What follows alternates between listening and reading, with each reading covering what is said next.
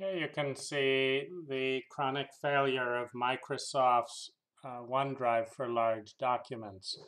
We've been at this for about 5 minutes, and we're literally loading pages at 1 second a page, somewhere along those lines. Like this might be the end of it. Okay, we finally got to the end.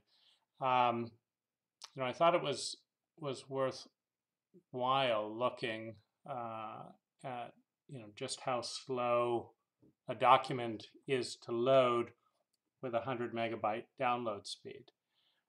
It's to a point where, like, I'm writing a chapter for the book in email, because by the time, like, I've written all this in the time it takes Microsoft OneDrive to load a document with no images.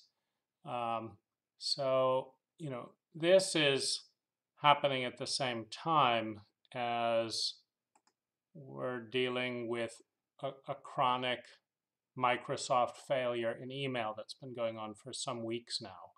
Now, the solution apparently is to delete the email account and reinstall it, which is a bizarre,